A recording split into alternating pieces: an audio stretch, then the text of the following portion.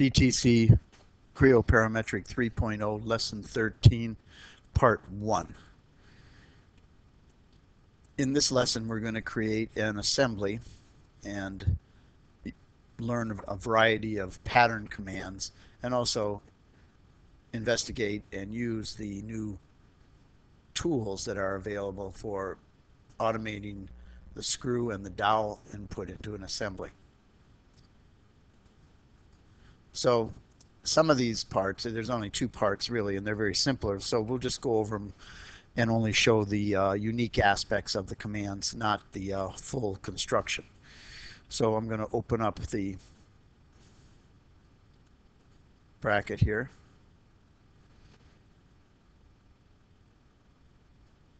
And we're going to roll it back in the model tree. We'll roll it back to the profile rib.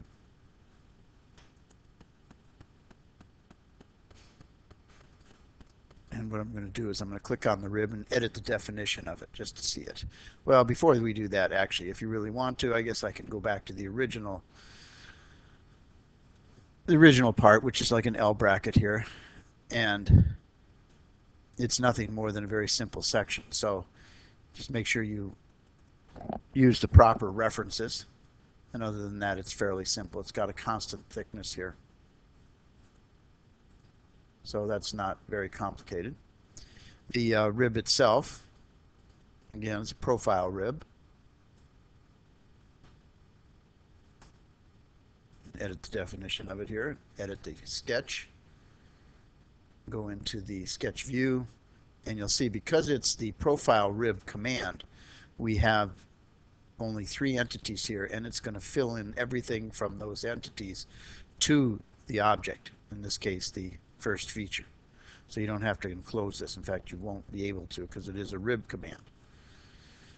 The only thing that can go wrong here is people tend to just grab onto the rib command up here, and for some reason the trajectory is the default. I'm not quite sure why that's like that, but originally there wasn't a trajectory, and just the last few versions of trajectory rib has been added, and profile rib is normally the one.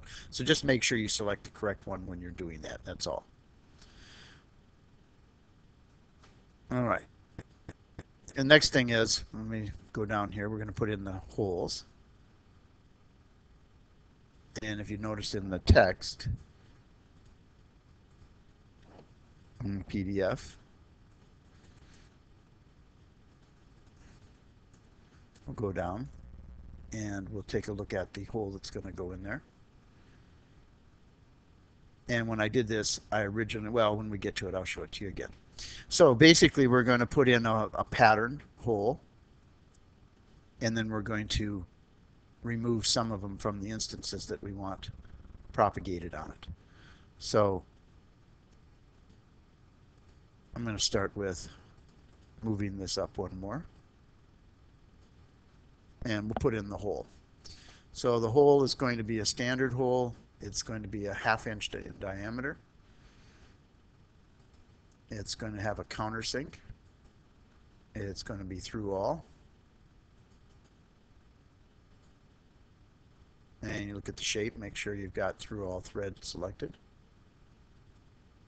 And I think we've changed this to 0.5 just to make it a little more appropriate for the size. And we're going to just pick a position for it and measure from the bottom and the reference on the left, right here. So this is 7 inches, and this is 2 inches, like so. Little mouse button to finish it. It's still selected, so right mouse button pattern, or of course you can go up here to pattern in the ribbon. And let's open up what it says here. We're going to choose fill, and under references we're going to define a sketch on this face here, and we're going to use offset loop. Pick this again, and it's -0.3825, I think. So you want to have it come in towards the center here. You don't want it to go offset to the outside. Close, And we'll go into our sketch view, like so.